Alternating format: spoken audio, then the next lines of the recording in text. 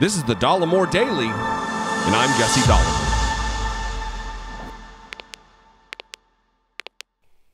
Yesterday, a federal appeals court handed down a ruling that likely sends the question of whether Donald Trump can block the release of documents to the House Select Committee, sending it to the Supreme Court.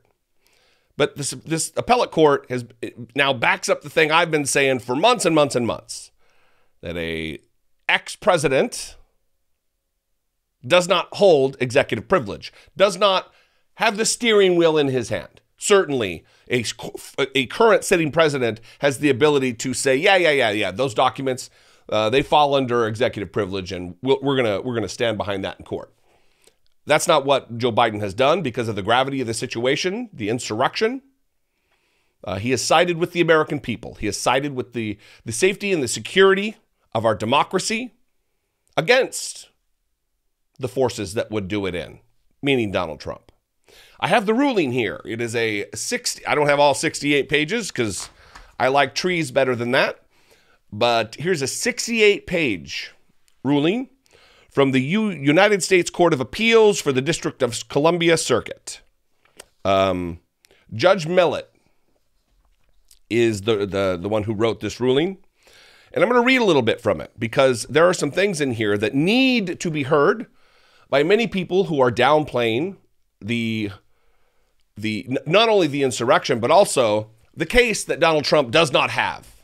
And this judge really lays it out here and tells the story. So I'm going to read a little bit from this. First, the judge explains, and this is important because I know it's repeating what we know, but this is a court recognizing what took place and the danger of what took place on January 6th. That it wasn't a trespassing event, as Tucker Carlson likes to categorize it as. Wasn't a happy family reunion, like dumb Michelle Bachmann has been trying to say. It wasn't a bunch of tourists in the Capitol, like members of Congress have said. This is from the judge.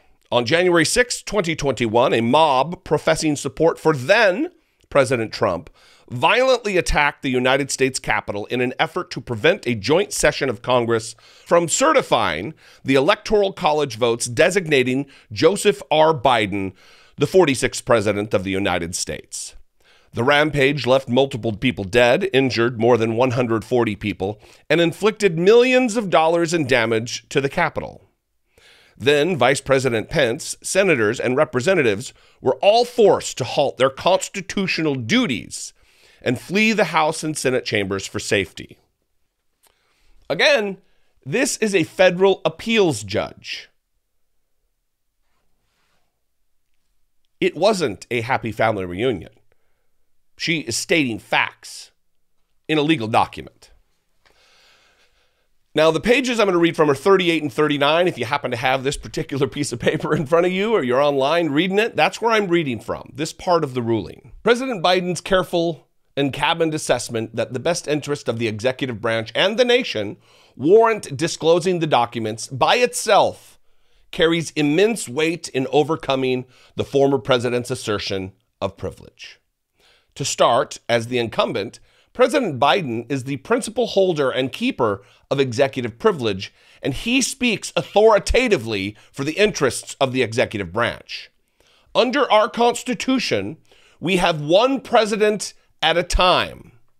Article 2 is explicit that the executive power shall be vested in a president of the United States of America. And then she references the U.S. Constitution, Article 2, Section 1, Clause 1. And then another case that the executive power, all of it, is vested in a president. Also quoting U.S. Constitution, Article 2, Section 1, Clause 1, as between a former and an incumbent president, only the incumbent is charged with performance of the executive duty under the Constitution. One president at a time. That is why executive privilege can't be decided by ex-presidents. And when Joe Biden is no longer president, and the next lady or the next dude who's the president, they will control it, and it won't be Joe Biden. He will have no say over what executive privilege gets asserted. Continuing on with the judge's ruling. But by the way, maybe I buried the lead here. The judge ruled, I think I said it, the judge did rule that Donald Trump's documents need to be released. So it's going to be very likely on to the Supreme Court to decide. Continuing on, to be sure, former President Trump has important insight on the value of preserving the confidentiality of records created during his administration, but it is only President Biden who can make a fully informed and circumspect assessment of all the competing needs and interests of the executive branch.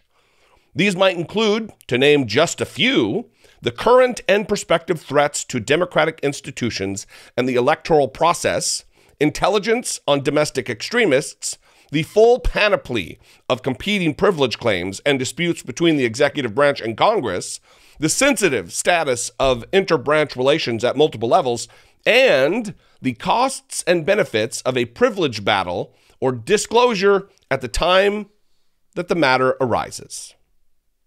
The Supreme Court underscored this point when it held in rejecting a claim of executive privilege by another former president that, quote, it must be presumed that the incumbent president, the current president, is vitally concerned with and in the best position to assess the present and future needs of the executive branch and to support invocation of the privilege accordingly.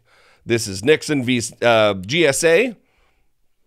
They give the case there. And then it is the new president, the current president, the sitting president, who has the information and the attendant duty of executing the laws in light of current facts and circumstances, and who has the primary responsibility of deciding when presidential privilege must be claimed.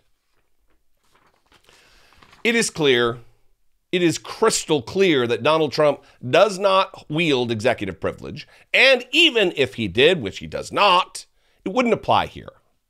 Continuing on. So President Biden's explicit and informed judgment detracts from the weight of former President Trump's views that disclosure in these circumstances impermissibly intrudes into the executive function and needs of the executive branch. Because Donald Trump is an ex-president. He is no longer the steward of the executive branch. He doesn't run it anymore. He doesn't control it anymore. He has no power anymore. He has no interest or standing relative to executive privilege. In addition, the judge writes, President Biden has identified weighty reasons for declining to assert privilege here. He grounded his decision in the unique and extraordinary circumstances of the January 6th attack, an unprecedented effort to obstruct the peaceful transfer of power that threatened not only the safety of Congress and others present at the Capitol, but also the principles of democracy enshrined in our history and our Constitution. President Biden further emphasized Congress's compelling need in service of its legislative functions to understand the circumstances that led to these horrific events.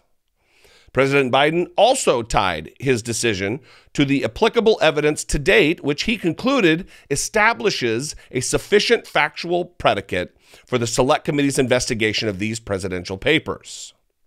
Finally, President Biden acknowledged the constitutional protections of executive privilege, but explained that the conduct under investigation extends far beyond typical deliberations concerning the proper discharge of the president's constitutional responsibilities, and the privileges should not be used to shield information that reflects a clear and apparent effort to subvert the Constitution. Clearly written. Again, I'm not tooting my own horn, but the same things I've been talking about for months. Finally coming to fruition from the pen of a federal appellate judge. It will likely go to the Supreme Court next, but this is good news. This is one more win in a long war, one battle in a long war to get us toward the truth. The completion of the investigation by the House Select Committee investigating the events of the insurrection, the attempted overthrow of the United States government. by overturning a free and fair, settled, certified American election.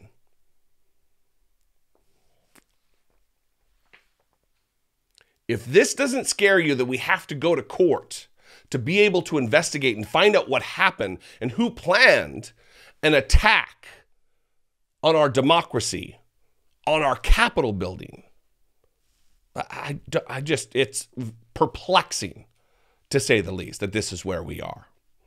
What do you think, though? I'd love to know. You can call, leave me a brief voicemail, 714-576-4054. Of course, you can email me, daily@dollemore.com. Thanks for your attention today. I appreciate it. Thanks for your interest in these matters. Thanks for your passion. I get a lot of voicemails of people who are aggrieved and taking this seriously, what is taking place in our country right now, recognizing the precarious nature and the existential threat that is posed by the Republican Party at large, but also disparate individuals who possess power. And I've been talking about them and the subpoenas that are being issued to them, and some are bucking them, some are cooperating. All of it's important, though. Follow me on social media. I'd love to connect with you there. And if I bring you a little value to your day, to your week, from an information standpoint, or, you laugh looking at my dumb face, that's fine too. Please consider supporting my work here on the platform. For as little as $1.99 a month, you can become a channel member by clicking the join button below the video here, or you can go over to patreon.com/IDoubtIt podcast. Both are a fantastic way to support and produce my work. Big things are coming. I'm talking about it a little more and a little more and a little more to get you ready, but I'm moving to DC, and this operation is going to be a whole lot better in the very near future. I love you guys. I'll see you next time. Until I do, be genuine. Take care of one another.